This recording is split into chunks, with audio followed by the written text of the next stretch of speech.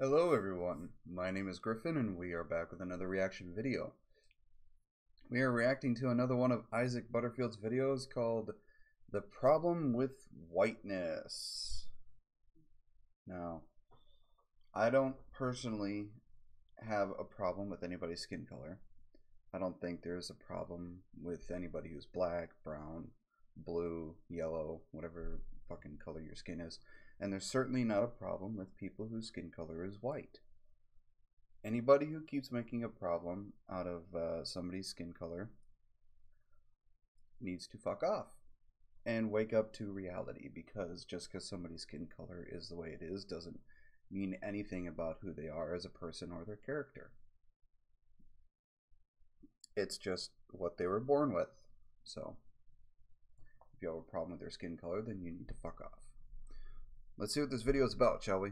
G'day ladies and gentlemen, the Buttsman here, and on this channel we love to talk about how much we hate the mainstream media and the people involved with it. We just don't trust it, and I think, well, they have proven themselves to be very untrustworthy. Now, ladies and gentlemen, in today's video I have discovered a Twitter page, an X page, that perfectly illustrates my point as to how much these people absolutely suck. Shall we indulge? Bloody oath we shall, ladies and gentlemen. The page is called Journalists Posting Their L's. And here's a great one. Whiteness is a pandemic. Thanks, Damon Young.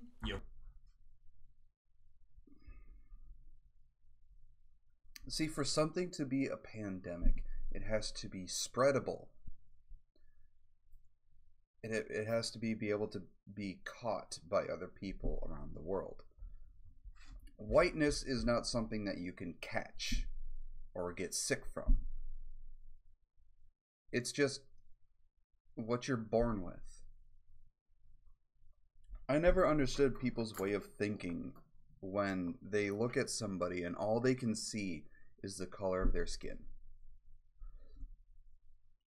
I'm sorry, but the way you were raised and what you've been listening to, I feel sorry for you. I really do. Because for you to grow up being brought up in an environment and being taught that the color of one's skin is a problem, I'm sorry, but it's really horrible. Like I've said before, there's nothing wrong with the color of someone's skin. There's nothing wrong with white people. There's nothing wrong with black people. There's nothing wrong with brown people, yellow people, red people. It's the only thing anybody should ever be judged on is the content of their character. That's it. If the content of somebody's character sucks and is fucking horrible, then yes, they are a horrible person. Despite the color of their skin, their religion, their creed, where they were brought up, where, you know, and all this other stuff, none of that stuff matters. It is the content of one's character that matters.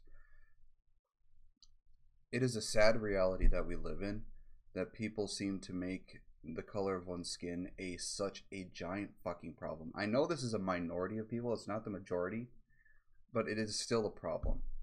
Because we have very impressionable children. Their minds are like sponges. And you're teaching kids this shit. For it to go away, for people to stop seeing color. Morgan Freeman said this, is that for racism, he was asked, how do we stop racism? And you know what his answer was? His answer was, we stop talking about it. We stop bringing it up. That is a great way to stop it. If we stop talking about it, stop focusing on the color of people's skin, it will go away within maybe a generation or two. It will go away. People will stop talking about other people's race.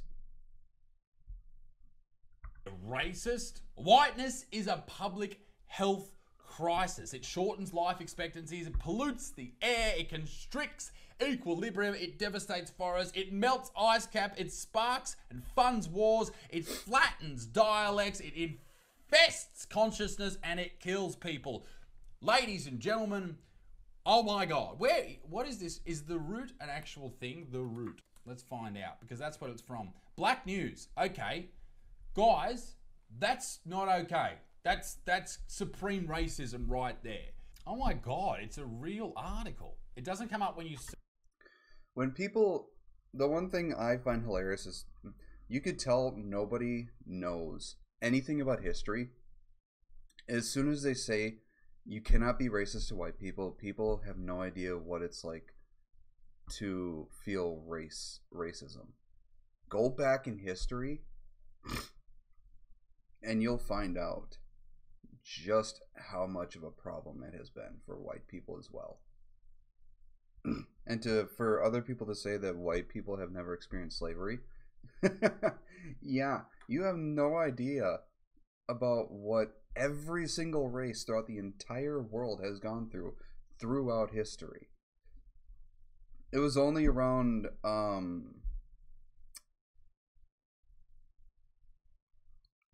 what was it? I think it was the 1600s? No, maybe not. Maybe earlier than that. I can't remember. It was around the Inquisition. I think, where they stopped going after their own race and for some reason decided to go after people of colored skin. I think it was around the Inquisition. I can't remember when, honestly. It was a while ago that I read about it and heard about it. But it's this stuff, man. This it makes me feel fucking stupid just hearing about this. Let's go back and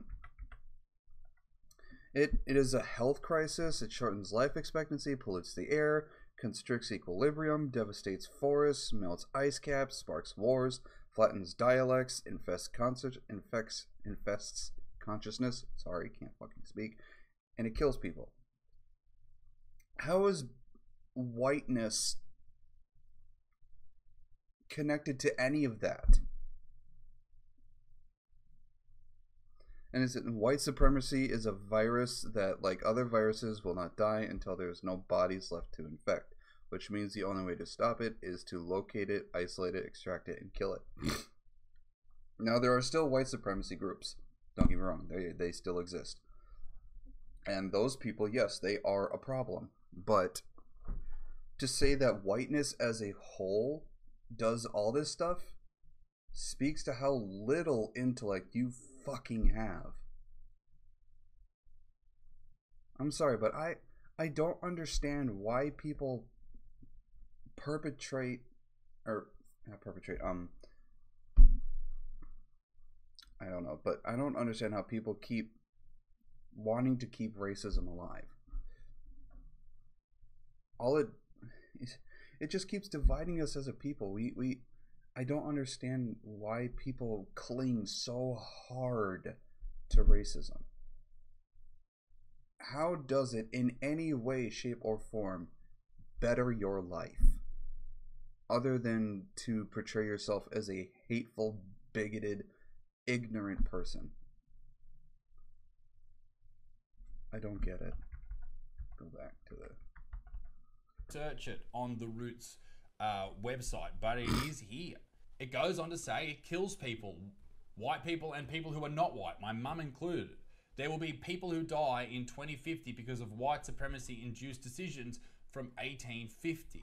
Let's see. Atlanta shooting rampage. Motive unknown, fears attacks linked to crimes against Asian Americans.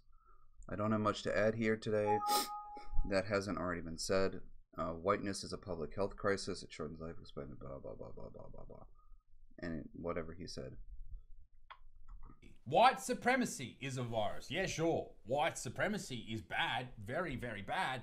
But do all white people exhibit white supremacy? Here's the problem. Some people would say yes, absolutely. And herein lies the big issue, because you're saying that white supremacy is a virus, and there are people out there that say all white people are white supremacists. So we're all a virus. Good on us, I guess. Like other viruses, it will not die until there are no bodies left for it to infect, which means the only way to stop it is to locate it, isolate it, extract it, and kill it. Holy shit. That isn't good. Good on you, Damon Young, you horrible person. Here's another one. Everybody hates us. The growing abuse of journalists. Now that is something I can get behind. Journalists often wear their battle scars with pride. Thick skin. Ever since this woke culture came into play, journalism has gone down the fucking drain. It has decided to stand on the edge of a cliff, look down and say, yeah, let's jump. Jumped head first and just without a parachute. It's rare you see legitimate, genuine journalism anymore. How is any of this woke, dumbass shit considered journalism? All you're doing is lowering the IQ of humanity as a whole. You're making us dumber and more ignorant with bullshit like whiteness is a pandemic. Tabloid hacks adopted the Millwall mantra. No one likes us and we don't care. They dine down. Who, mate? No one likes you because you're a fucking bought by the government. Let me find something. This is what I was looking for. This is from William E. Cobby, the former head of the CIA. Acknowledged today, this is from 1977, which means they were doing it before, and I guarantee they're doing it after, that the CIA's efforts from the last 3 decades, so from the 40s to the 70s, to mold foreign opinion had resulted in some instances in which bogus propaganda planted by the CIA overseas had been treated as genuine by American news organizations. The reason no one trusts you people is because you've lost all of our trust. We grew up seeing you all on the news and speaking with your ladies and gentlemen, welcome to the nightly news. Here's what's happening around the world, that type of voice. But now we know you are bought. You will say whatever you're told to say by the government or the highest bidder. We know that. This is why we don't fucking like you. And the more that people distrust the media, the better. Let's fucking move on from those pricks whinging. Yeah, see, the thing is with media and everything that you learn, you can't trust everything that you read and hear. One of the best things you can do, even in school, is question. I don't care if it annoys the ever-living fuck out of your teachers. Question pretty much everything. Because even the woke culture has just infected schools. And it's horrible. It's infected schools, it's infected media, it's infected our government. It's infected every fucking day of life to the point where misinformation is now slowly becoming fucking truth. At least into the eyes of the ignorant dumbasses of the masses. At this point, you need to, if you're going to research something, make sure what you're researching corroborates with multiple other things that say the exact same thing. You can't just go off something that has been cherry picked and say, yep, that's right there. No. If you learn something and you want to try and teach it to the world, make sure that multiple other things say the exact same thing, and multitudes of studies have been done on it to prove that it is right. Don't believe everything. Question everything. My son called me can I say that word on YouTube? It's blurred for a reason. It rhymes with maggot. There is for every child, straight or gay, a moment when he or she stops believing that his or her parent is omniscient. Omniscient. I think it means knowing everything, and I know that because I Googled it. And they start to push the boundaries. My son had been playing with that line for a while. Then one day he called me a maggot by gays with kids. Look, I know my parents have realized this. I have yet to prove my mom wrong on anything, which is more than likely a good thing. But there will come a time in a parent's life where their child will stop believing everything they say, because, like this is, parents are not omniscient. They can't know everything, they can't see everything, they can't hear everything. And they can't be there for everything. And you're going to come to a point where your child starts growing up and they're going to start questioning some things. Now, you got to make sure your kids don't start being combative to the point where they start calling you shit like, you know, this one does. And the thing is, there are also some parents who believe that because they are a parent, because they brought this kid into life, that they deserve respect. That they deserve a lot. No. Even as a parent, you have to earn the respect of your child. You have to show them that you are worthy of getting respect from him. You have to show him how to show respect and how to make sure he is able to receive respect. That is one thing as a parent you must do. If your kids start calling you names and shit and combating you on pretty much it, don't get me wrong, you'll get in arguments with your kids. That's just a way of life. But if you get to the point where your kids are very combative with you, start calling you names, then maybe you want to reevaluate how you're raising your kid, because that's not a very good thing. But like I said, don't get me wrong, you're going to get in arguments with your kids. It's just the way of life and, you know, way of raising a kid. But yeah, yeah, parents are not omniscient. Contributor helping gay dads navigate fatherhood. I tell you what, that's another thing. Parents who have kids who realize that they are gay. I include lesbian in that because that also means gay.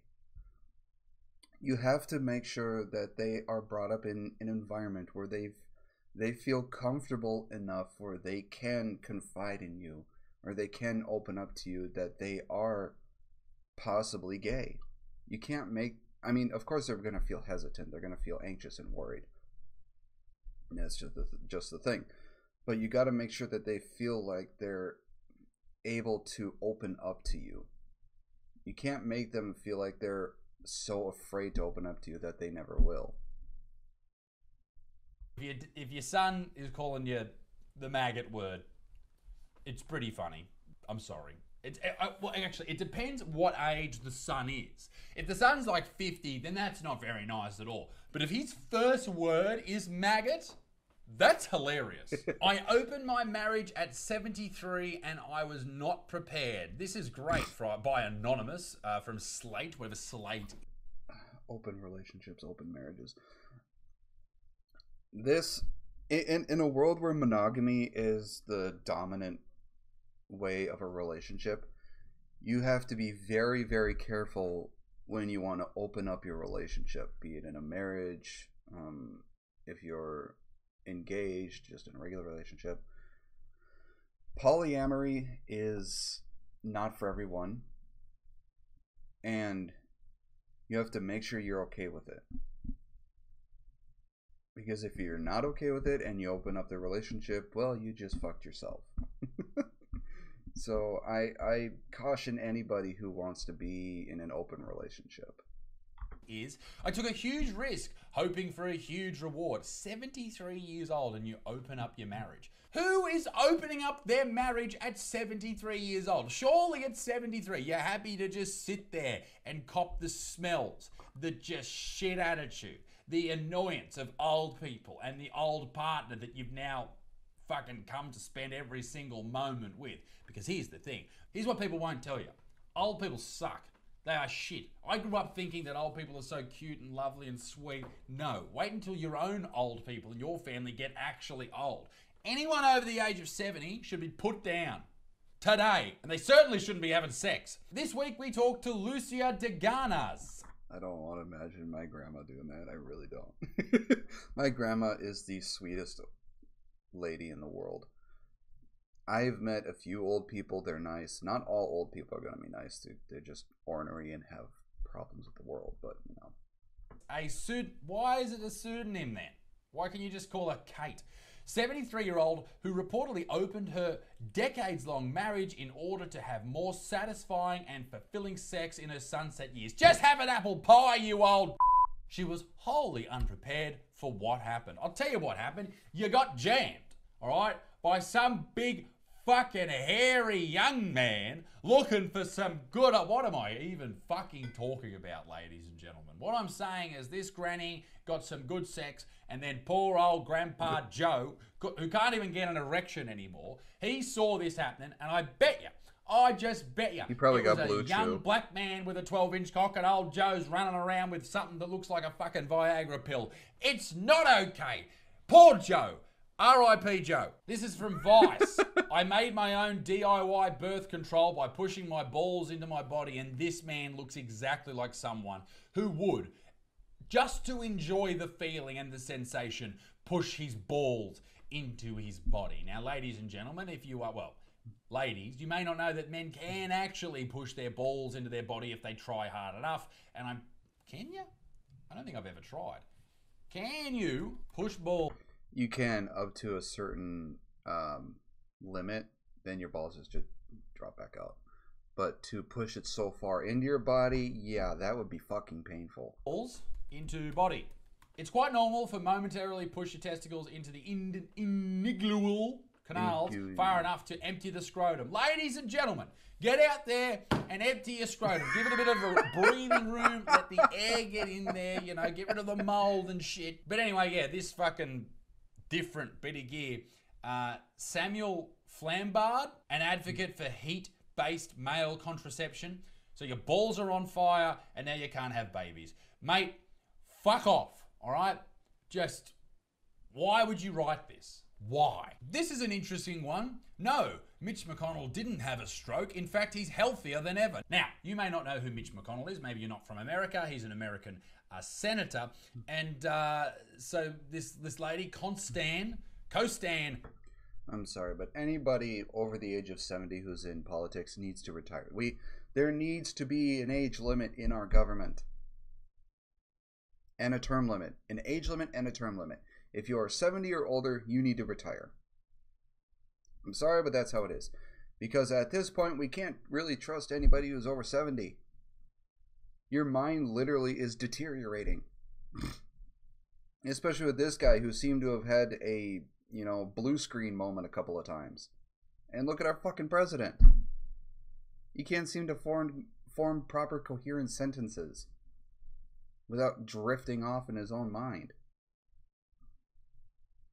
I'm sorry, but the only one that I've seen that actually still seems to have his faculties about him is Bernie Sanders.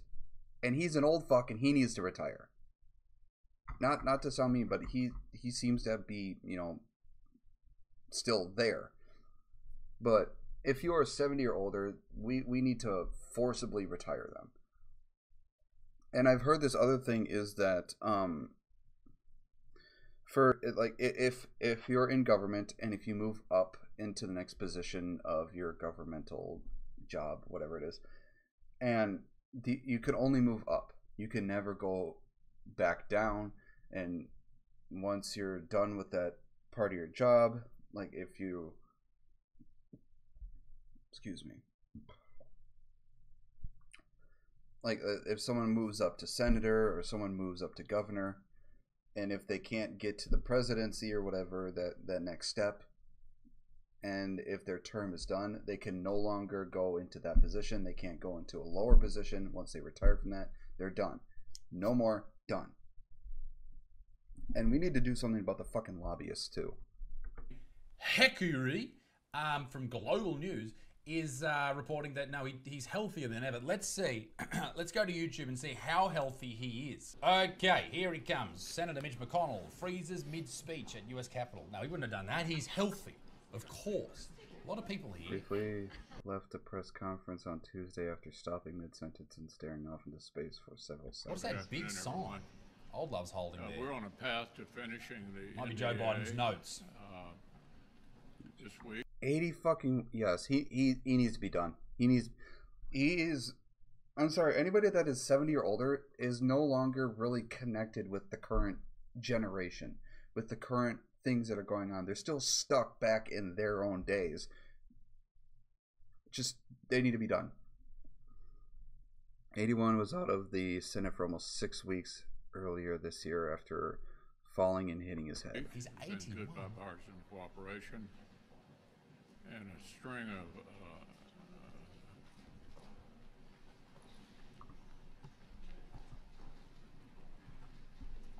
Yep. That's healthy. That's health right there. Oh, that's just You're not freezing embarrassing. in front of people like that for seconds. Look at old mate on the left. He's just looking and going, fuck, that's... Wish I was that healthy. Are you good? No, I'm healthy. I'm killing it. Hey, Mitch, come with me. Let's, we can't believe how healthy you are. We're going to go and take you straight to Mount Sinai and just run some tests on you because you're that healthy. Well said, Mitch. McConnell later returned to the press conference and answered some questions from the press. Asked about what happened, McConnell said he was fine. McConnell later returned to the press conference and answering questions from the press. Asked what happened, McConnell said he was fine. Of course he's fine. He's healthy, you bigots. Stop being so ageist. Here we go. The Guardian reports, hate body odor. You're more likely to have right-wing views. Who the fuck likes body odor? B.O. stinks. I reek. I have got hairy underarms and they are just plain awful. I don't care how much soap. I've seen so many of these trends also on TikTok and Twitter and all this other stuff where it's like, here's what this says about you if you like this. Here's what this says about you if you watch this. Here's what this says about you if you play this. Here's what this says about you if this, if this, if this. I don't... Because you like one thing, it doesn't mean something else. You are reading way too fucking much into this. If you have body odor, it doesn't mean you're this. If you play this game, it doesn't mean you're that. If you like this, if you watch this, if you... Just shut the fuck up, people. It doesn't mean anything at all. I mean, because I play some games, I watch some movies, I watch some videos, I listen to some music. It doesn't mean anything at all about me in this other way. I just like those things. That's all that it means. The same thing with other people's. Everyone needs to stop reading so much fucking into it. It's like it's about the same thing as those people who think the constellation an Aries or a Taurus goes with this or that, or I can't date you because you're this. Oh, Mars is in this sort of phase, so I feel this or have to do this. You're about as crazy as those people. Shut the fuck up. You use, how many prayers you give to the follicles under your little stupid little wings. Your body hair stinks, mate, and I don't give a fuck if you think it smells like little roses, particularly if you're a young lady out there trying to change the world by growing body hair. I'm sorry, I don't understand this. This is the one trend I could never fucking understand. Women are so fucking confusing. How is growing body hair or armpit hair defeating the patriarchy or doing anything for a woman other than... Ugh. Sorry, but personally, the only hair that, for me, the only hair that should be on a woman's body is on her head. And, you know, the eyebrows. It's about it. This is just very, very unattractive. At least to me. I know there's some people who like this. Nothing against you guys. You all are weird, but, you know, you like what you like. You stink, your family stinks, and everyone who's ever met you fucking stinks. What am I talking about? I don't know. All I'm saying is having right wing. Why would anyone write this article? No wonder no one wants to read fucking journalism anymore. Oh, this is from The Australian. Can the family provide us with all the love and care we need? Not according to author Sophie Lewis, who argues... Yes, a family can. A family can provide everything kids and the people within the family need. That's all you need to know. They can provide everything. They can provide love, security, respect, food, a home, everything a family needs. They can provide it. As long as you are able to let them. Mother love is fiction and families are oppressed. Oh my God. People are really out there to destroy the family unit. It's weird. I know it's sort of like a bit of a conspiracy that people want to destroy the family unit, but There is a... Well, one of the major people I think that have a problem with the family unit is modern day feminists. They seem to have a problem with a lot of women who genuinely want to be a stay-at-home mom to take care of the kids, take care of the house, and want to take care of their husband. There was this lady a few years ago who was happily a stay-at-home mom. She took care of the kids, she took care of the house, she cooked her husband's food, she made him breakfast, she made him a lunch to take home to work, she took care of him, and my God, the feminists blew the fuck up.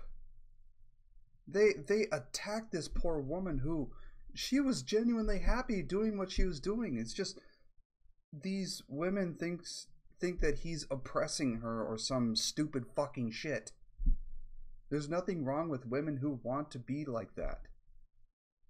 They're one of the few people who are... It's like women like that in families like that, they are the heart of the family. They're one of the ones that keep the family together and happy because they're taking care of everything, and the man is doing all he can to make sure that she can be a stay-at-home mom and do what she wants. And there are these modern day feminists who are out there to, for some vindictive reason, destroy the nucleus. I think it's called the nuclear family, or I can't remember what it was called. It's like they have some sort of problem with a family unit. I don't get it. Movement, particularly amongst young women, that they just, they see it as oppression, like getting married is oppression, all that type of stuff. If you pick the right partner and don't pick a fucking dickhead, then you're probably going to have a really nice life. Anyway, the Washington Post reports, yes, kink belongs at Pride, and I want my kids to see it. No. A regular Pride parade is fine. You want to be proud of being gay, trans, bisexual, go right ahead. That's fine.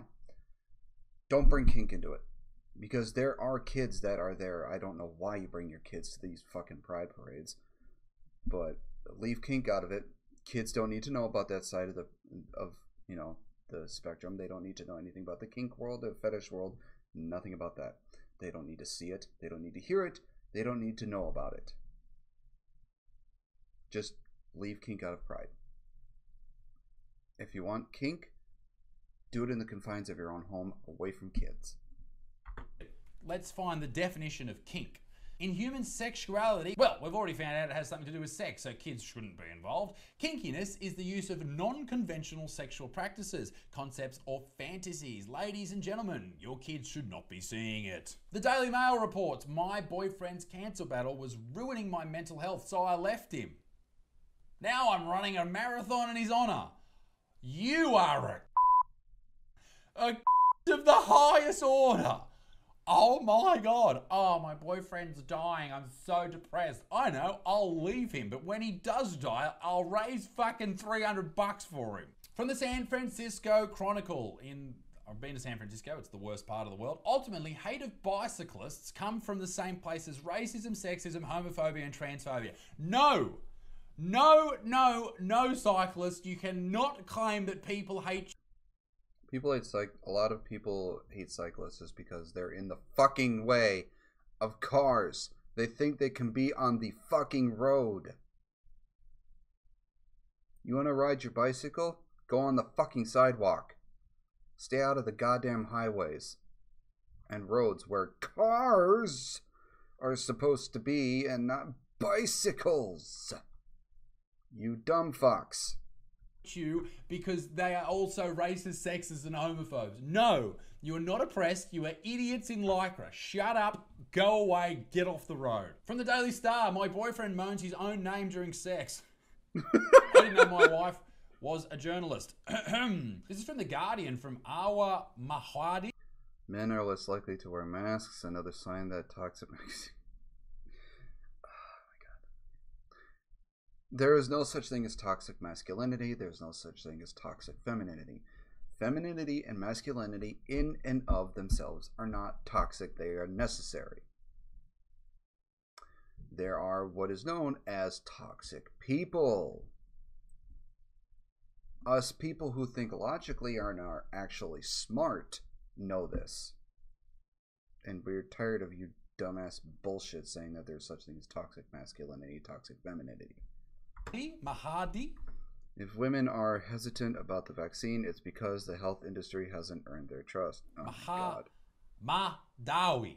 So there's two here. One from the 16th of May 2020 and one from the 19th of December 2020. Men are less likely to wear masks, another sign that toxic masculinity kills. And then the next article, 6 months later or so, if women are hesitant about the vaccine, it's because the health industry hasn't earned their trust. Oh. Can't comment about that on YouTube, so we'll move swiftly onwards. My 7-year-old cousin is a sexist bully. His 7-year-old cousin's a legend. All right, one more. Let's do this. The Huffington Post, personal. I got inseminated in a Burger King bathroom just off Route 57 and Atticus, my son, who's watching this in the future. That is exactly how I met your mother. Oh my God. Ladies and gentlemen, I hope you enjoyed the video. And just remember, anyone who calls himself a journalist is a be a good motherfucker, peace in the Middle East, me dick stinks. Toodaloo, au revoir, bye-bye. Ladies and gentlemen. Well, this was a wonderful video. So many stupid people out there in the world. I swear to God. Oh, there are some days I wish a meteor would just hit us and we could just reset humanity. But, you know, I hope within a few generations that humanity will start seeing how stupid it has been and just wake up to itself. I highly doubt it'll happen, but I hope it will. And it probably won't be in my lifetime. Anyways, I hope you all enjoyed the video. If there, I would like to know what you all think of this. Please let me know in the comments below. I would love to hear your opinion. If there are any other videos you'd like to see me react to, please make sure to comment them down below or over on my Discord page. Link to that is in the description. I do have a Twitch channel that I stream to every Tuesday, Wednesday, Friday, and Saturdays at 4 p.m. Central Standard Time. Please go give me a follow over there, and I would love to see you all over there as well. Links to all my stuff is in the description below. I hope you have a wonderful day, and I will see you all in the next video. Bye-bye.